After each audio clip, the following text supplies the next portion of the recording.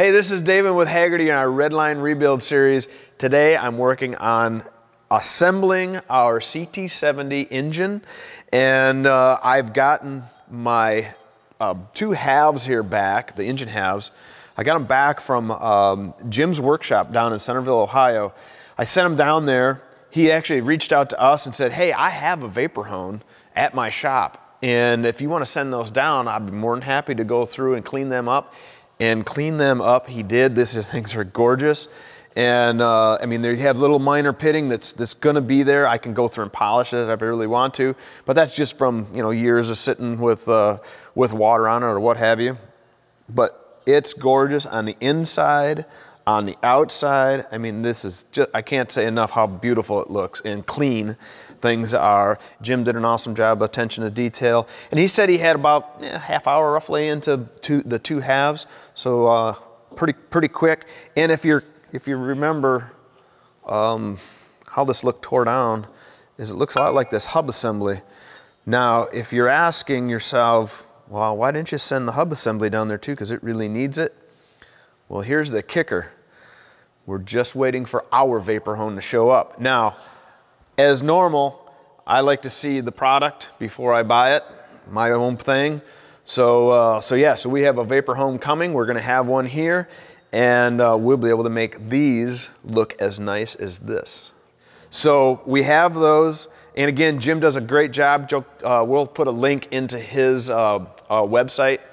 He's got like a blog type of deal going on, and he does some really interesting stuff and kind of spread out all around the gamut, not just automotive, not just bikes, just a bunch of different stuff. It's pretty cool. I would recommend checking that out. Of course, make sure you come back because we're gonna get this engine together. We're doing our time-lapse rig here at the same time. And Trail Buddy helped us out getting all the pieces, parts, together as far as like new hardware, new seals, some new bearings, and did some stuff. And I have our,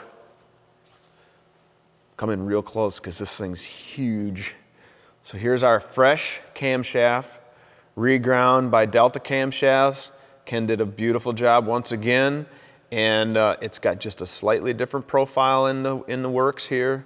And at some point, I will get his specs if he's willing to share those and post them if anybody's interested. But we'll go from there. Let's see. At this point, I'm ready to start putting in some fresh bearings. And this is for the kicker shaft, basically. So that's where I'm gonna get rolling.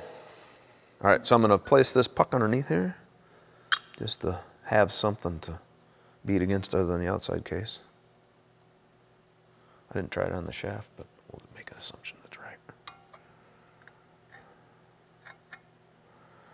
And again, an arbor here would work a little nicer, but.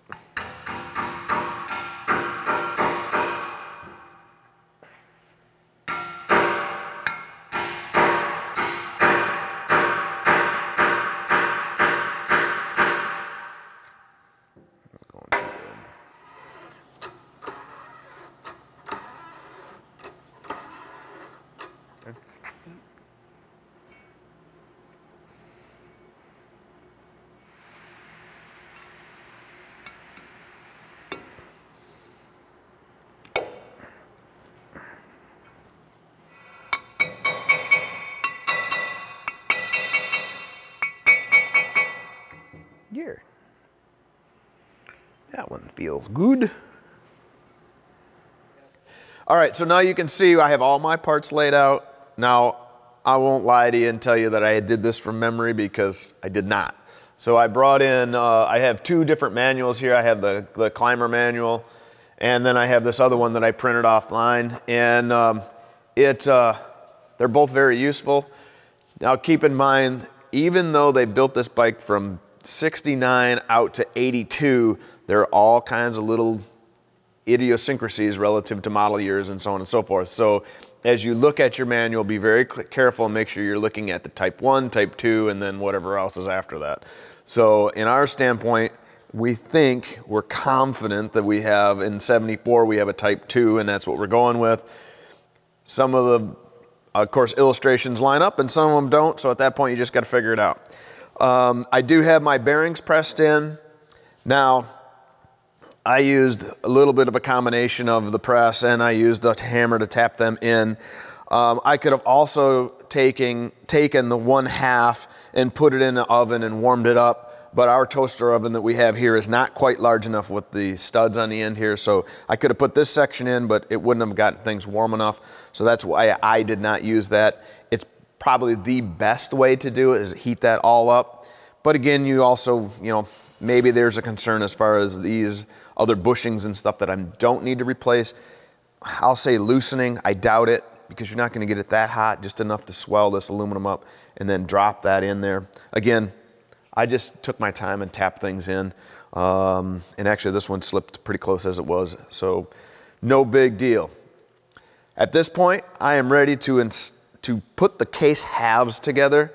I need to put all the transmission piece, that's what this is here. I need to put the transmission in and the crankshaft in with the rod, and then the kicker piece, and I think that's kind of where I'm at.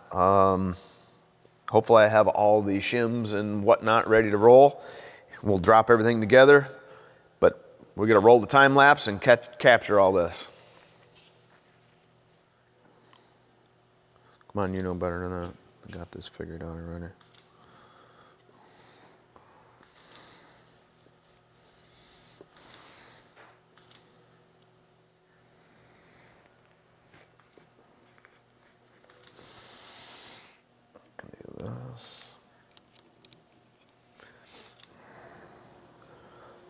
Bring all this up here. It's a fail. Right in between the two photos, though. So. Got it. We got it, right?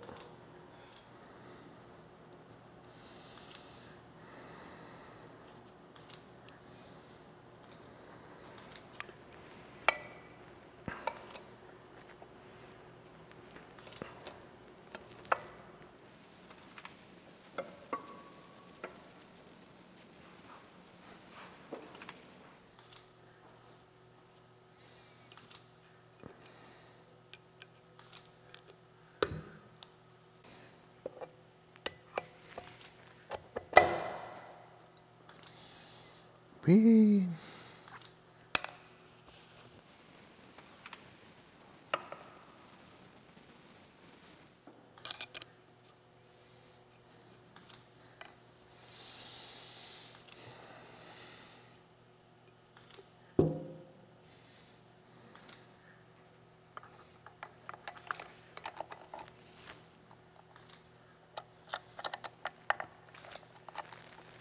It's a little wonky. Oh, let's put it that way.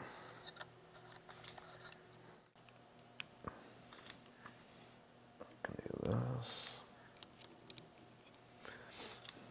I can do.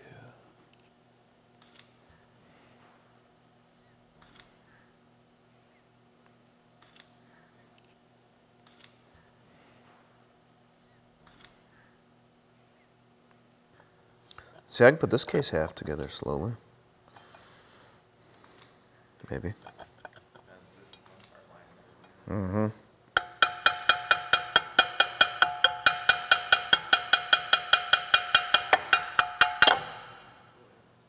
Okay, I couldn't do that part slower.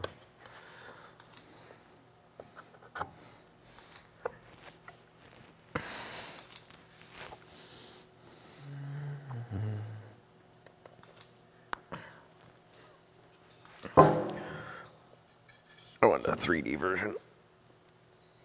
Let's get a 3D print of the bump one. Guess that could go in later. We'll just hide that.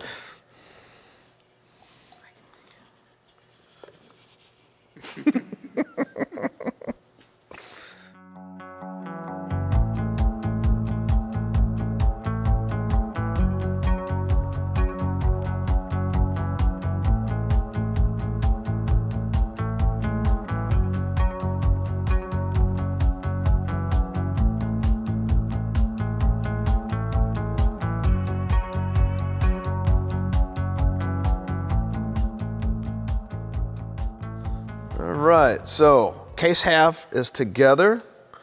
And the last thing here I want to do is put it up on this engine stand, which is pretty handy. But of course you can't put the halves together. But then this will also locate when we go to put everything together as far as the engine into the bike. This will hold it right in position, and we can slide the bike up to the motor and go right on in.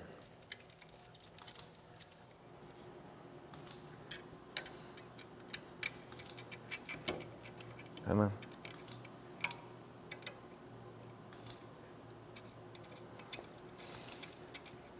We are now on to our humongous high volume oil pump. And then we'll get after our clutch pack as well, but let's get our oil pump together first. It's pretty simple with shaft, inner ring, and then your outer ring, and then your rotor here, and a cover, and a couple seals, and 3 screws. But it is mammoth.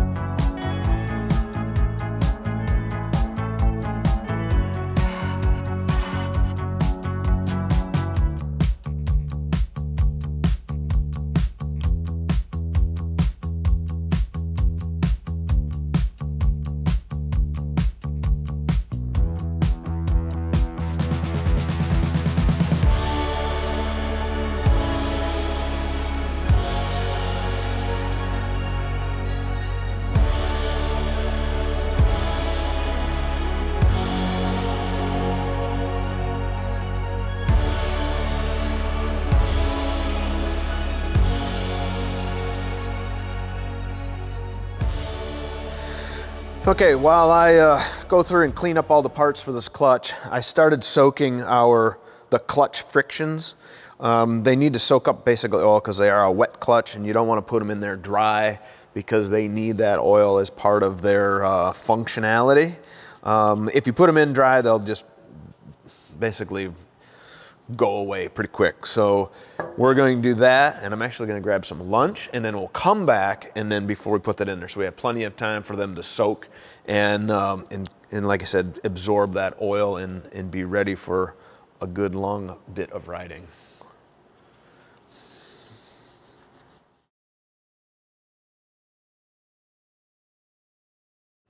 Okay, well, you can see we're back from lunch now, and everything's cleaned up, ready to be assembled. I do have my old parts here up here still, but I got my clutch discs in here and they're soaking.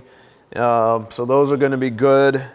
And I have a nice little exploded view to work with, just in case I forgot something over that period of time, because it's always possible. So at this point, time to put her back together.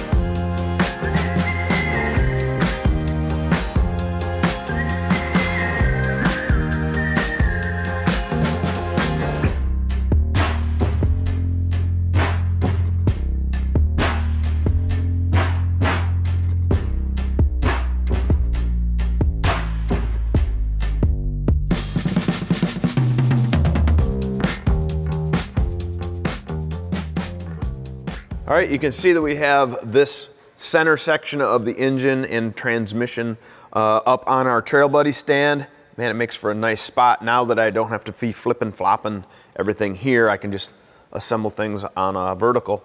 So at that point, I need to get in my, my gear selector, and then I have my spring for my kicker, put the oil pump in, and get the clutch mechanism done. And at that point, that's gonna be a wrap for today. Putting a little Loctite on the gear selector bolt so we don't have any problems with that coming out I could see from the initial assembly that there was one on there, and a little birdie told me that I should make sure I do that. I'm guessing it's probably a good idea at this point to make sure I have the guts of this thing assembled right, and give it a quick little test to make sure I'm actually shifting gears here. It seems to be all right. Cool. Whoops.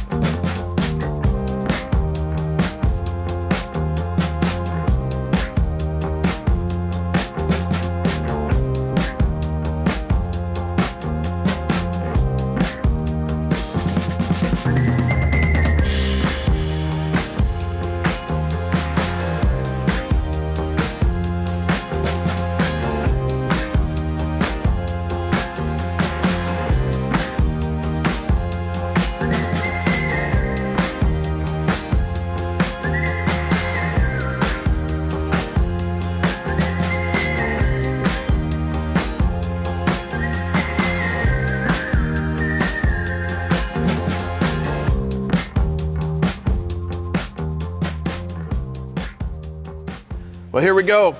Here's our short block. It happens to have a transmission attached to it, but it's a short block nonetheless. And next time around you see this assembly, we'll have the jug and the head, and then of course the side covers and everything will be all nice and ready to go on, and then we'll wrap up this engine assembly. Until then, get out in the shop, get your work done. Over here, it's a pretty nice day. We'll see you.